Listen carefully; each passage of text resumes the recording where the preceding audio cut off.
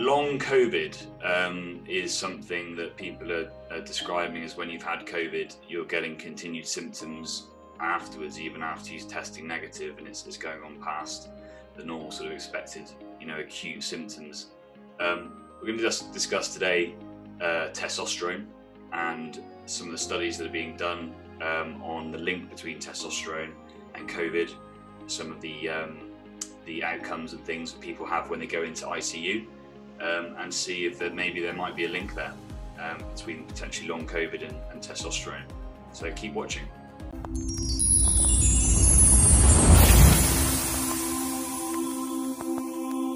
Hi, and welcome back to another Balance My Hormones video. Today we're going to discuss COVID, but in particular long COVID. I know it's a topic that probably people are getting tired of, but there are some things coming out where they're talking about testosterone in men and how it relates to COVID and COVID outcomes. So we've got Dr. Touliatos, we've got Mike here again. So guys, I mean, Mike, we start off with you, Mike. We had, there was a study that that's just been done recently, and I know this is sort of very early stuff, but it was saying that low testosterone might be worse for having sort of better survival, as it were. So if you've got lower testosterone, you've got worse outcomes if you get COVID. Is that right? Yeah. What brought me to this topic was, our studies, the particular study in I think Aging Male that discussed, the outcomes of what happens after COVID, and all we're hearing about in some cases in the UK is this long COVID, these symptoms of brain fog, lack of energy, just not feeling right. And I started thinking, well, this is some of the similar symptoms people find with hypogonadism. Is there any research out there that may link it? And there actually was. And in the study, they showed that, the poor prognosis after COVID, these symptoms may be related to the damage that COVID may do to other organs, particularly the testes, and so there could be something there. So that's why I thought maybe we can talk about this and maybe draw some connections. So I've got the study here, so a bit of information on it. So it was basically quite a big group of like 438 patients, 232 males. They had laboratory confirmed COVID. They had detailed clinical history, physical examination, and other bits and bobs. Every patient had that, and they were checked by more than one doctor as well in this.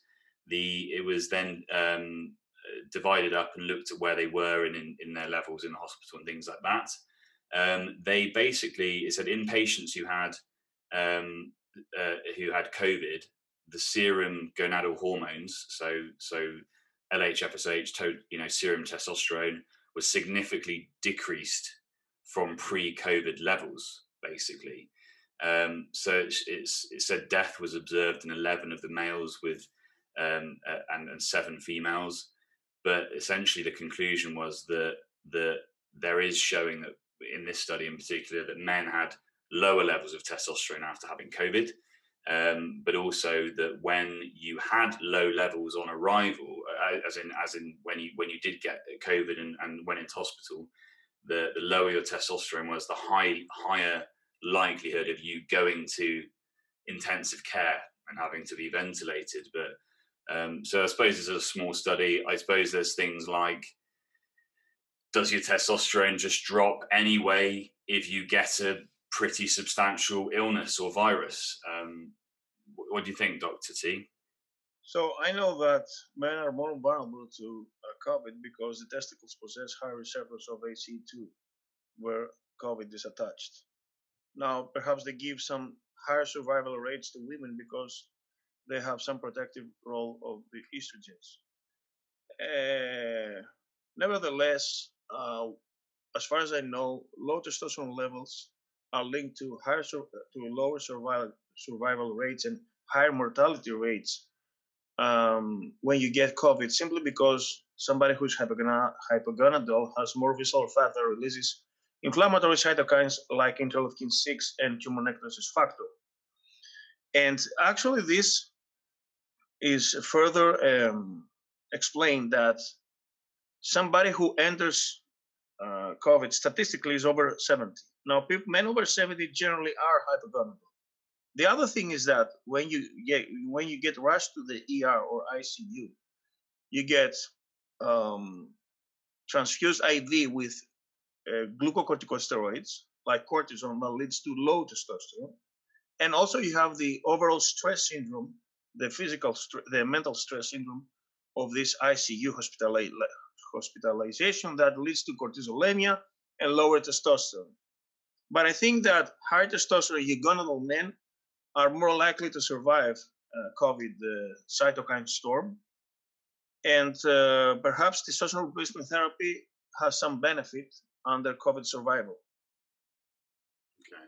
So if you're on TRT, then George, and you're given dexamethasone or corticosteroid, at least you are protected because dexamethasone is catabolic to the muscles and to the HPTA. So at least you are plugged with testosterone that protects you from this negative umbrella, of the cortisol and the overall stress.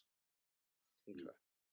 So we've seen, Mike, mumps and mumps orchitis. I mean, it is something that obviously the doctors are aware of. ASCA is something that needs to be documented because, those sorts of illnesses. There are certain illnesses that cause certain damage to organs when you have them, right? And then there is a correlation between that. We see a lot of guys who had mumps when they were younger, and particularly if they had swollen testicles afterwards. It's just orchitis, basically. It's an inflammation of the testicles, basically. A lot of guys present, and actually at younger ages, with lower testosterone levels, and it's more of that primary picture as well, of like higher LH and FSH, showing that the testicles may not be as responsive, and there's a high signal to the testicles. But that would they're seeing that it's attacking the gut and it's attacking different parts of the body, the COVID, and obviously we don't know enough about it yet to know exactly. I mean, I've heard of guys actually that actually had a bowel rupture following COVID, and it was actually the doctors that are saying that they're noticing a correlation between guys post-COVID and actually getting damage to their bowel because they think the virus attacks it, or the inflammation, the reaction to it, is actually causing some damage like it does in the lungs. It's that immune reaction. But that, I know it's massively sort of hypothetical, but it could be that may be a cause, maybe, of causing the lower testosterone. But I mean, what do you think? That could be something like that.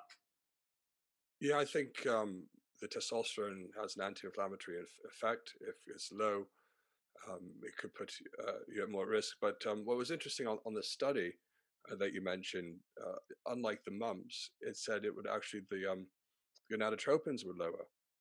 Mm. So I think we're going to have to wait and find out, in time what the actual long-term effect of COVID is on men's testosterone levels. But from the latest reports, it doesn't look ideal. But I think it's just we have to watch, wait, and see.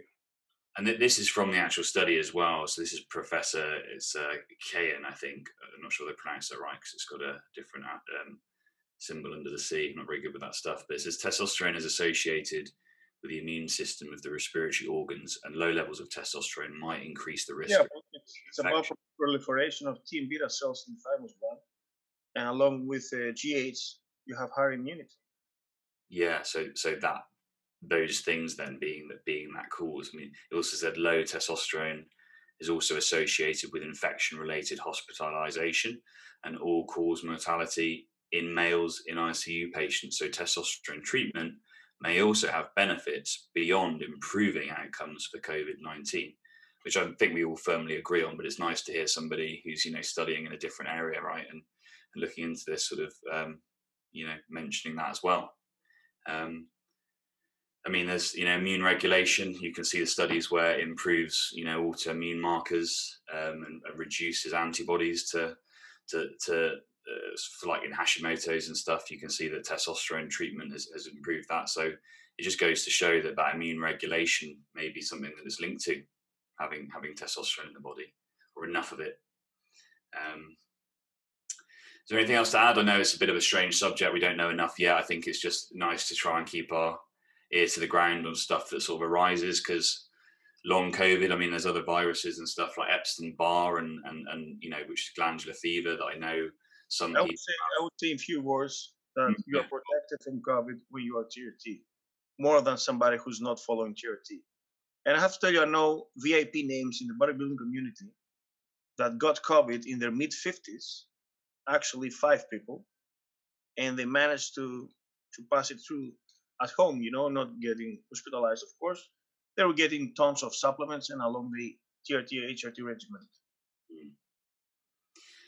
So that's fair. I mean, I think I think I personally feel that from what we're seeing, that I would prefer to have good levels of testosterone for those reasons. But it'd be interesting to see whether that long COVID link becomes more apparent, right? Absolutely. And I feel in some ways fortunate, you know, being on TRT. I don't want to have a false sense of security, of course, but, you know, based on some of those studies and information, it's nice to think that, you know, if I did, I might have some a better outcome.